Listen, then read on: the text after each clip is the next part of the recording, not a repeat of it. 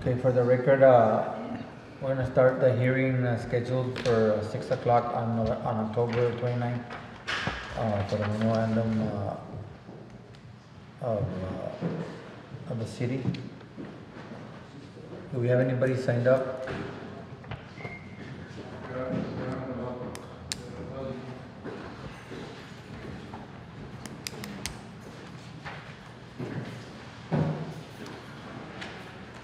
Yes, sir. Your name, sir? Joe Benedict. Okay. Go ahead. Yes.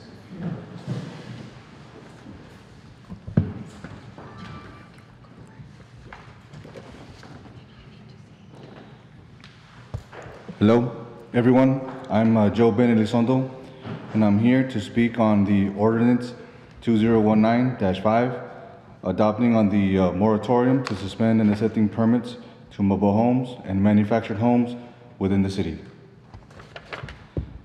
Mobile homes are a major resource for millions of people, many of which satisfy national construction and safety standards similar to traditional housing. Despite these similarities and national safeguards, barriers against mobile homes are becoming more common.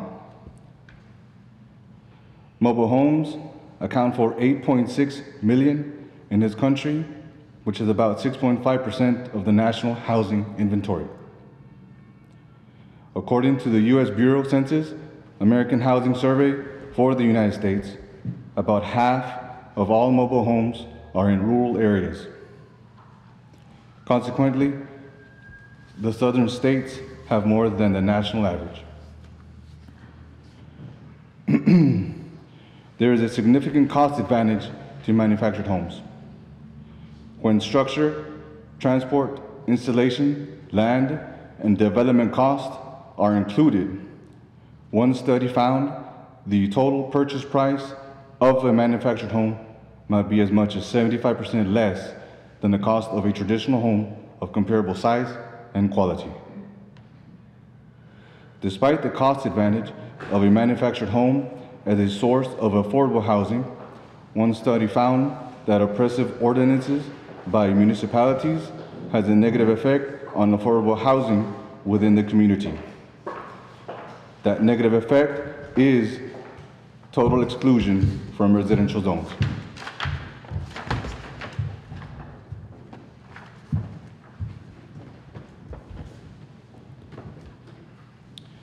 Municipalities create these restrictions because of community and resident concerns about safety, quality, appearance, occupants, price appreciation, and the impact that these factors are supposed to have on neighboring property values. Courts upholding to zoning barriers and the denial of residential use of mobile homes or manufactured homes often quote those objections as the basis for their decisions. Opposition to manufactured housing takes on the typical "not in my backyard" syndrome. With neighbors rising in opposition and putting pressure on municipalities, boards, and legislative bodies to deny approval or adapt restrictive ordinances. Studies show, however, either that there is no basis for these objections or that they are irrelevant to zoning regulation. As noted before, manufactured housing costs less than traditional housing. So the demographic characteristics of residents of mobile housing have lower incomes than the median average. Residents of manufactured homes also tend to be older or younger than residents of traditional housing. Though there has been a rapid growth in minority occupancy in recent years. This data suggests that residents of manufactured homes are a respectable segment of the housing market. If lower income or age is the reason for opposition, a reduction or decrease in mobile homes would not be legitimate. Committee members, mobile homes offer a lower financial barrier for family stability and offer a safe path for future home purchases. Thank you for your time.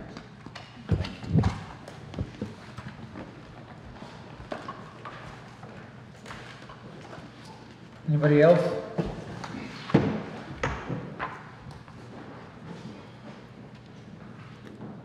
Good evening. I'm Eddie Elizondo.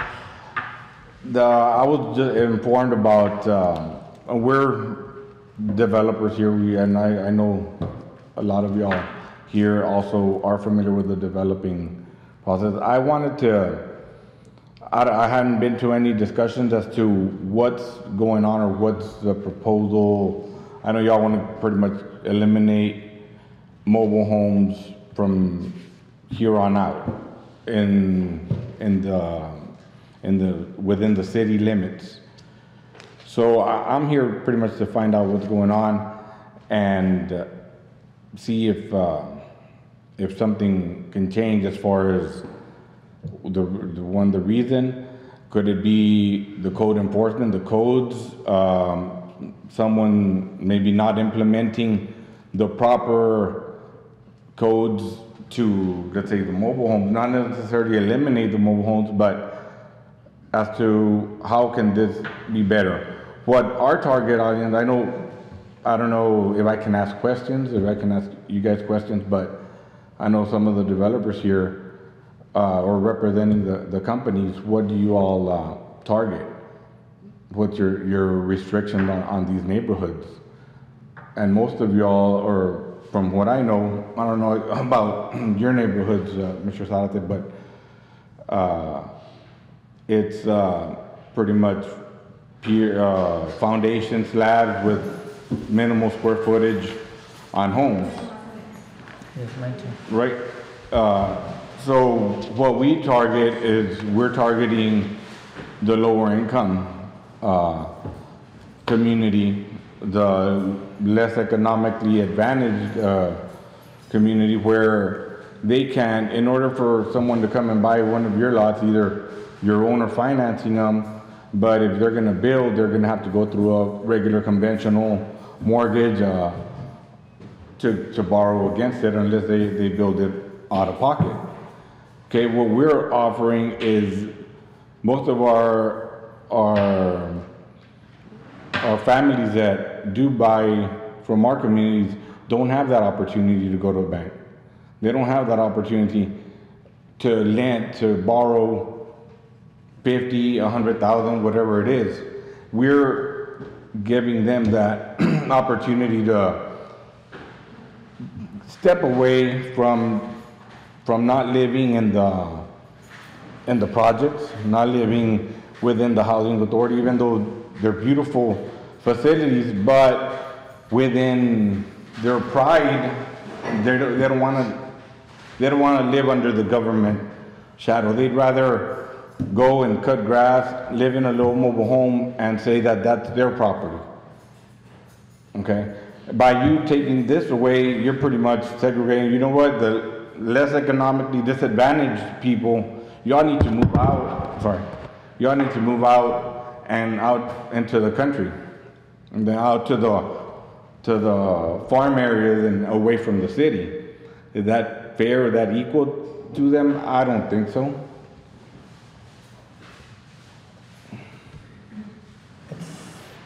It's not that we want to take away from the city. I was just informed yesterday that wasn't what I thought, but it's not that way. I don't know if we can get somebody here to clarify this ordinance, but it's not that you can't. If you already have it, correct, you can still Yeah. put mobile homes on it. Okay, if you already have the subdivision, you can put mobile homes on it. You can still continue to put mobile homes on it. okay, but any new development or I go can ahead? sign up to speak with the city manager, but I could probably clear up a lot of the questions. Okay. If it helps, I can sign up to speak. It's up to the board. I would rather you speak, Mr. Perez, because I was like you yesterday. Mhm. But as soon as I talked to him, because it's not, ¿sabes qué? Ya no queremos ni una trailer en el pueblo. Mhm. It's not that way, but he'll explain it in a bit. Okay, and that's how I understood it. But of course, I haven't been involved. I haven't listened to any of these meetings or attended any of them, and I wanted to, I guess, get clarification before you all make a decision, or maybe we can get some output from some input from people that currently have had that opportunity to purchase and grow. But yeah, it'd be great if you could clarify some things for us. I, as a member, I think it's important that either somebody from the city, either you, the city manager, or Gilbert, at least during the public hearing, represent what this ordinance is. Right. Okay, well, I can do that. I mean, my name is Alberto Perez, I'm the city manager. And I appreciate, you know, the information you provided. It's not that we don't believe in mobile homeowners and that we don't support them, okay? What we're trying to do, obviously, if you've been around the city, we have no zoning, okay? So without any zoning, anybody can, and I'll give you several examples. We have several open lots in the downtown district, the historic district. Anybody can pull up a trailer, and there's nothing out there that's going to restrict them or stop them from doing it, and they can be next to a very nice historic site. As you know, the city, prides itself in being a historical city. And so if you start mixing trailer homes with historic home buildings and all that, you're going to take that away from the attraction. And so all the intention behind this ordinance is not to stop and keep you from bringing mobile homes in, okay? What we're looking for is a moratorium to, if you have a trailer park, we welcome trailer homes and trailer parks. What we're trying to avoid, and I'll give you another example. We're about to kick off a groundbreaking on Monday on this new development across Walmart. It's supposed to be, the latest and greatest, buildings and so on and so forth. And we're looking at attracting customers from not only from the area, but from outside the county to come and shop here in Atlanta City. And there's about 4 or 5 or 6 lots across the street. Nice homes, but there's empty lots. And right now there's nothing stopping anybody that owns those lots from coming in and putting a 10 or 15-year-old mobile home. And so all we're trying to do is put something in place that will allow us to manage that a little better. So if you have an area that you already have mobile homes and they're accepted in that area, we're not saying you can't continue to do that. All we're asking is be considerate of these areas that don't have any mobile homes right now, and keep that in mind. So if it's a historic district area, and we value that as a city because we attract actually people from up north to come in and visit the city because of that historic attraction, we want to keep that going. And so if you have and we value, by the way, the folks that live in trailer homes, they provide their own way and means and they don't rely on the government. We concur with you on that. So we're not trying to detract you from going there and supporting that, and this is all we're asking for. So we want to restrict the areas that don't have mobile homes right now, that are not feasible to having mobile homes. Keep in mind, for example, if you were to own a $150,000 home and somebody has an empty lot next to that $150,000 or $200,000 home, and someone can pull in a trailer home next to your house, what is that going to do to the value of your property when you try to sell it? So that's all we're trying to do, maintain values and keep it, on the up and up. And plus, not keep people out that belong that have the ability to buy a mobile home and grow in a mobile home, okay? With all due respect, they bring value to the city and the economy. So we're not trying to diminish or minimize them by any means. Make sense to you guys? Clear? Now, because we don't have zoning, we have no other way of telling any property owner, no, you can't put your mobile home there right now. There's nothing stopping anybody from pulling a mobile home anywhere in the city at this time. So you could have a very nice private neighborhood and they sold a lot. Yes, there's some restrictions, but you're going to probably end up in court. You could. And until we get zoning in place. I'm not sure if I'm allowed to answer questions back and forth because it's going to be presented to you guys, obviously to council tomorrow. But the intent behind this is not to keep mobile homes out. Okay? That's all. We're just trying to limit it for the right reasons to maintain the property values. That's all. So if there's if you like copies, you can because the moratorium hasn't been presented to council. After tomorrow, you can actually request public information and you can get an extra copy of it, and you'll see the intent behind it. Okay. Yes, sir. Just to ask the board, thank you for that information. It was really helpful. lot of requests, because it's just, I was having a hard time finding a lot of the details to it. Again, thank you very much. I forgot to thank you guys for letting us speak, but more importantly, listening to us, because we represent communities that are in the outskirts, right? And so with zoning, I know a lot of the growth. I grew up in Rio Grande City about 18 years, and so I know the growth is happening this way. And I understand the importance of zoning to land developers. And so if a lot of the zoning and restriction and the permitting is going to happen in the growth where Starr County is happening or Rio Grande City is happening, the east and the west corners, you know, if that's the proper zoning and, you know, it allows us to still work within, maybe not necessarily not the downtown district, maybe not those areas, but where we see growth and it's that zoning, maybe it'll just work just as well. But again, thank you for listening and above all, hearing us. Thank you.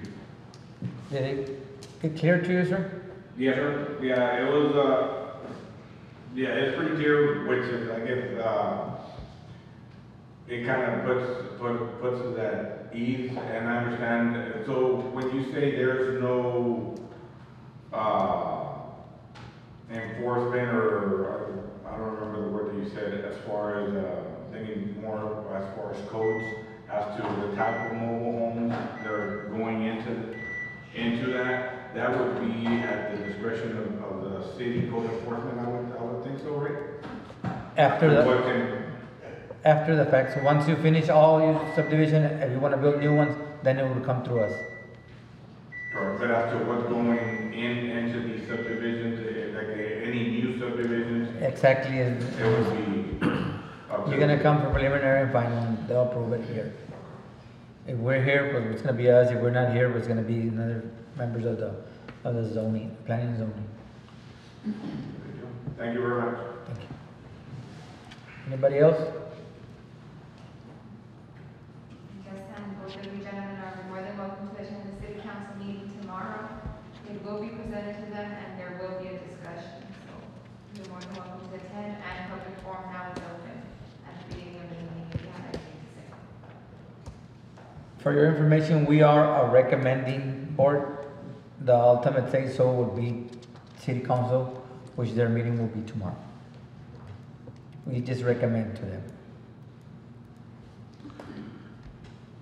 Adjourn the hearing and go into the actual recommending meeting. Okay, we don't have anybody else. I'm gonna adjourn the hearing, and we're gonna go into the meeting. Director at 6:28. We're gonna start the meeting. We're gonna do the roll call. Mr. Daniel Gonzalez. Present. Mr. Linda. David. Casas. Present. Los nombres también. Antonio. Antonio. Present. Present. Feliz tarde. We have a quorum. We're going to do the Pledge of Allegiance. Pledge allegiance to the flag of the United States of America and to the republic for which it stands, one nation, under God, indivisible, with liberty and justice for all. Okay, item number 3 on the agenda is discussion and possible action to recommend approval for ordinance 2019 adopting the enticing and moratorium to suspend the acceptance of permits and approval necessary for mobile homes and manufactured homes within the Rio Grande City, Texas, in accordance to Texas Local Government Code, Chapter 212. Mr. Chairman, this proposed ordinance is to consider and or act on the adoption of a temporary moratorium to suspend the acceptance of permits and approvals necessary for mobile homes and manufactured homes within the city of Rio Grande City, Texas, in accordance with Texas Local Government Code Chapter 212. In order for the city to have adequate and reasonable time to review, evaluate, and revise the city's ordinance, and zoning plan and their potential impact on development and redevelopment, the city desires to implement a moratorium period for 365 days. This proposed moratorium suspends the acceptance of permits, authorizations, and approvals necessary for subdivisions, site planning, off-property development, or construction of mobile homes or manufacturers' homes within the city of Rio Grande City. However, property owner might request waiver to the temporary moratorium by submitting a written application to the city with the reasons for the waiver along with the supporting documentation. The request must be submitted to at least 5 business days before, but not more than 10 days before a regularly scheduled Planning and Zoning Commission meeting. Planning and Zoning might recommend to the City Commission either approval or denial of the waiver application if one or more of the following conditions are met. Undue hardship, the tract is subject to a written development agreement with the city. In other words, there's subdivisions of metals individually. And pending projects, complete application for one or more permits that were on file with the city before the moratorium becomes effective. On Section 4 of this proposed ordinance, there's the list for the undue hardship. In the subdivision case, the tract is subject to a written development agreement with the city. In other words, subdivisions will still be presented to the city, but they would have to specify the use and obviously recommended from PNC to City Council.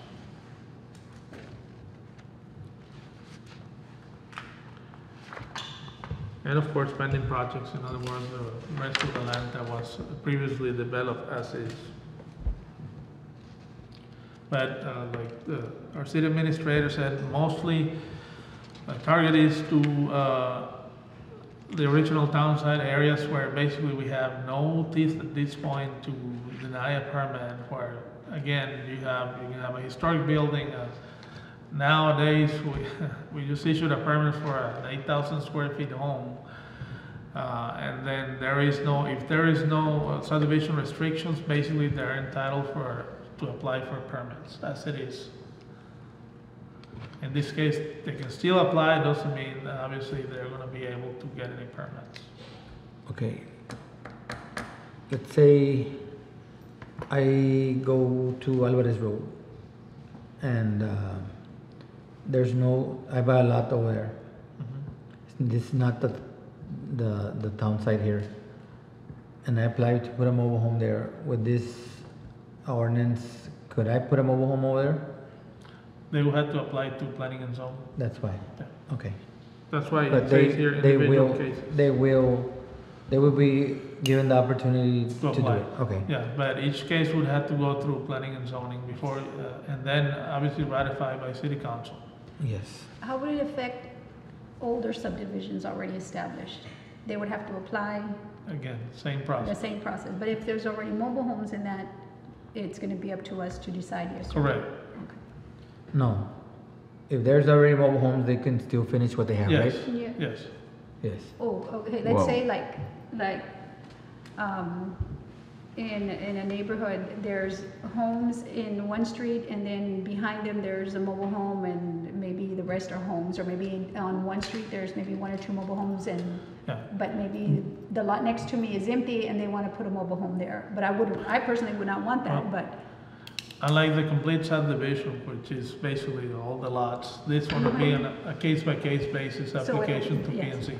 In other words, they'll be individually observed. okay. So But even this if- is within the city limits. This Yes, is only within the city limits. even though the subdivision has an regulation that accept mobile homes, they still need to come in here and ask for a permit? Not those. We'll, like I said, on all the cases, like if it's a trailer park, it will be allowed automatically. The rest will be on a case-by-case basis applied to planning and zoning. Okay, because I know that I think there's a subdivision that allows mobile homes. I think it's like maybe one of the Doinos or something like that, because I think I've done paperwork or I've done something that I remember that I read the restrictions on the deed. I don't know, I think, and it said that, I know that they said they can't put a bar or that type of thing. It's on the deed, Yes. but it says that a mobile home is allowed. Will those be on a case-by-case basis also? Yes, well- Even though it's on the, I'm just asking. Yes, I and don't- I don't know. that's a good question. Let us remember that these restrictions are not enforceable by the city, code enforcement staff. These are obviously civil contracts between developers and the end user. However, in this case, it would be a one-on-one application to planning and zoning, saying, do you accept a mobile home in this one lot? Okay, yeah, I just wanted to, What criteria are you gonna be using, like, for denying or accepting the you'll give permit? that to us? Again, you might want to look into their restrictions. There's all, a lot of things to consider, obviously building codes. There's a lot of suggestions to the planning and zoning board. Gilbert. Going back to the actual, the agenda item, it says that, what's the difference between a mobile home and a manufactured home? Mobile home, what it says, like the name says, is it's a rolling, it's a trailer house, basically. Manufactured home could be a wood frame home, So it's both. yes. But it's more the mobile homes, basically on wheels. And going to the next statement there, it says, in accordance with Texas Local Government Code, Chapter 212, what section? Yes, sir. See if our attorneys put it. We would have to find out with legal the exact section. I mean, obviously, Chapter 212 is the whole thing about, the city's ability to regulate subdivisions, but I mean, I wonder what specific section says that. And only because we're a board and we're a recommending board, we're gonna recommend to the city council. Yes. And of course, I mean, we don't want any liability coming back on ourselves. I mean, I think there's still a lot of questions that need to be answered and moving forward in something like this. We can talk about what's the difference between mobile home and a manufactured home. And talk about what the specific section says that we have the authority to approve that. And going back to what I guess the conditions would be to approach, even to come to approach us to ask for a variance or I guess a permit, so you have the undue hardship.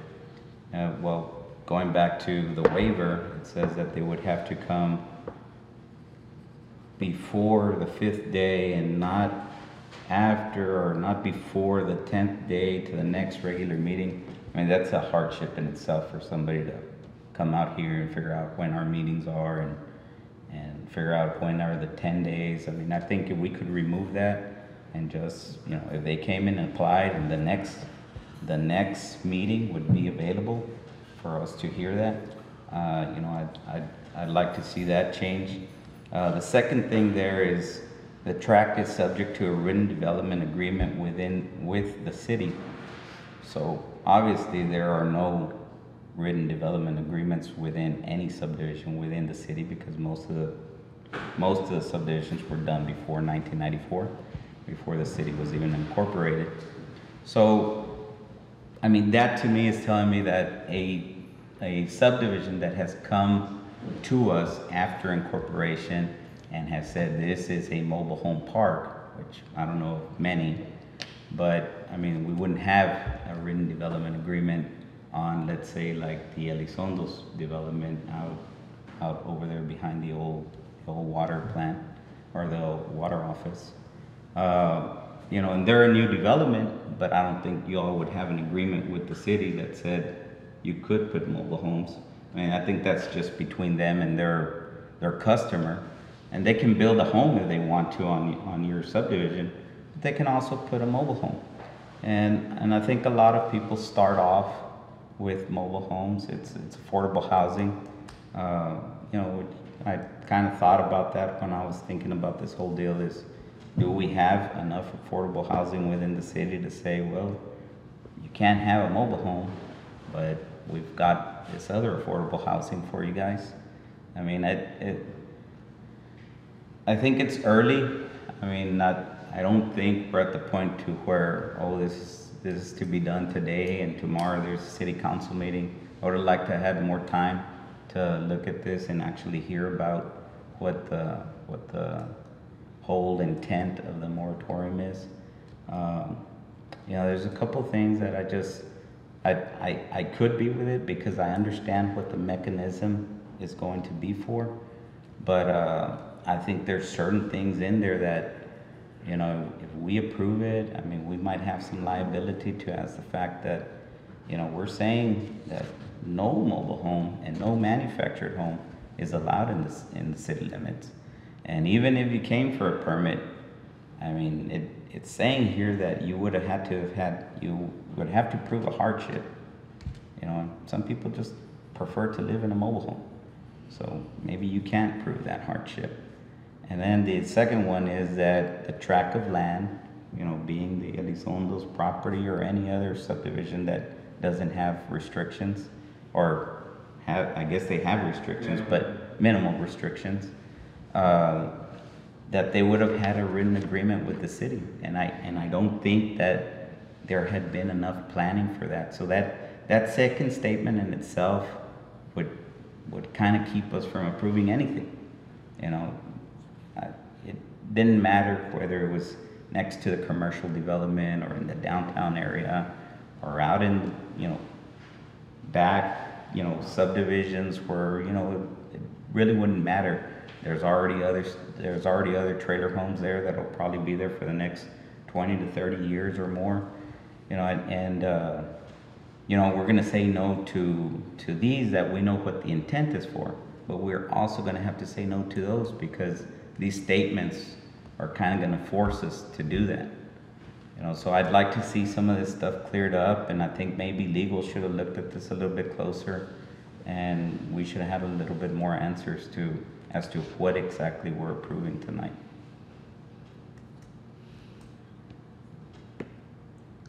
Anybody else? Okay, with that being said, do you have a motion for approval?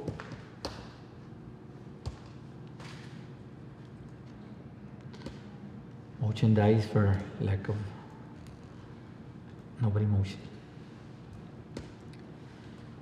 Okay, I guess you know what happened here, right? The motion dies as right now.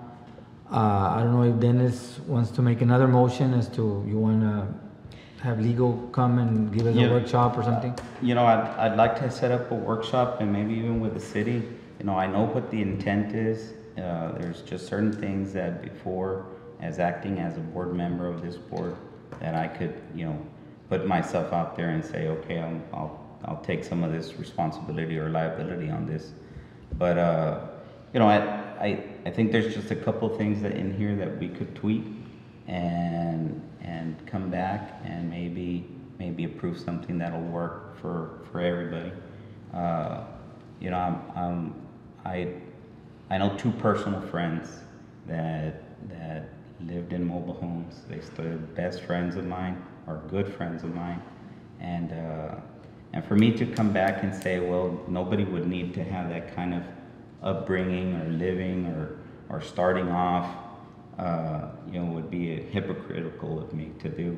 So I'd like to move forward with it with a little bit better language and an understanding of what the mechanism is.